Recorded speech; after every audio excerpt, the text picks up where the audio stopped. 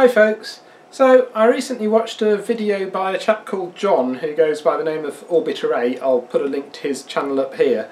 Up there, that'd be in front of my face, I'll put it up there instead. And he got some of these Ark Transformers to play with. These are kind of ignition units out of gas boilers or stun guns or anything you want, and you feed it with a DC voltage here and you get lots of volts out the end there. So I got myself one of these little 100 kV units to play with off eBay. It was about 17 quid, and I thought I'd have some fun.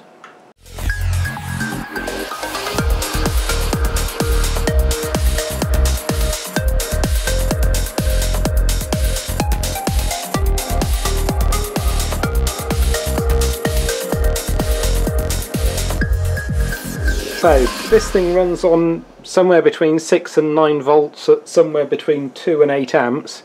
The more power you give it, the bigger the spark you can get. And when you put some power on it, I've got it on 6 volts 3 amps here, it makes sparks. So with 100,000 volts or so at my disposal, I thought let's try and blow up some components, and the first thing I tried was this little red LED, and much to my surprise I found that the LED didn't actually blow up at all, and it lit up pretty much like normal. I thought that was quite interesting, so I tried a few more, and the green one seems to have no problem. And the little yellow one lights up quite nicely, no trouble there. And oh, little tiny orange one, brilliant effect from that one, very impressive. So, and the red one works nicely too. So I thought, if it can light up one, I mean we've got no shortage of voltage here, so we should be able to do a bunch of LEDs in series, and sure enough, 3 LEDs in series lights up no problem. And so does 4 LEDs in series. Oh, they do when you get the wires in just the right place. We've still got effectively the same spark to work with. We've only got an inch or so of spark, but 4 LEDs, no problem. Oh. And 5 LEDs, when I get the red one the right way round, because I've got it the wrong polarity so it's not lighting up.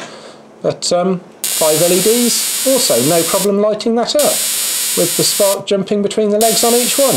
And I thought this was quite interesting, because there's no kind of current limiting resistors on this, or, well, there sort of is, because of course the electricity is travelling through the air, and the air's got a very high resistance, and it's ionising a column of air to make, or ionising a channel in the air to make a path where the electricity can flow through, but that channel's still only carrying a milliamp or so, so the LEDs aren't blowing up. They don't need a current limiting resistor because the air's acting as a resistor. Now I thought if this works for LEDs, then we can potentially make a power supply out of this thing.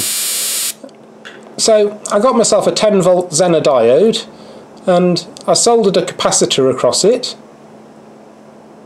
And just because I wasn't sure if this would work, I've put this plastic tub on top of the capacitor in case it blows up the first time I try it.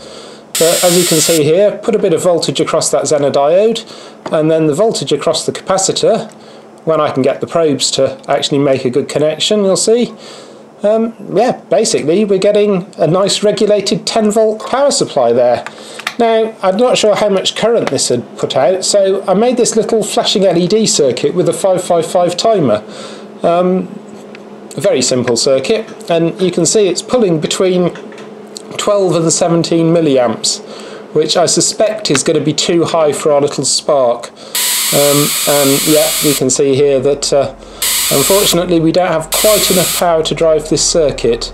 With the wires a bit closer we do get a tiny flicker out of that LED, but I need to work on a more power efficient circuit for doing this.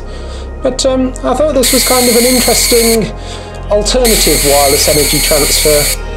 Mostly I just thought I'd share it with you. So thanks for watching, and hope you found it interesting.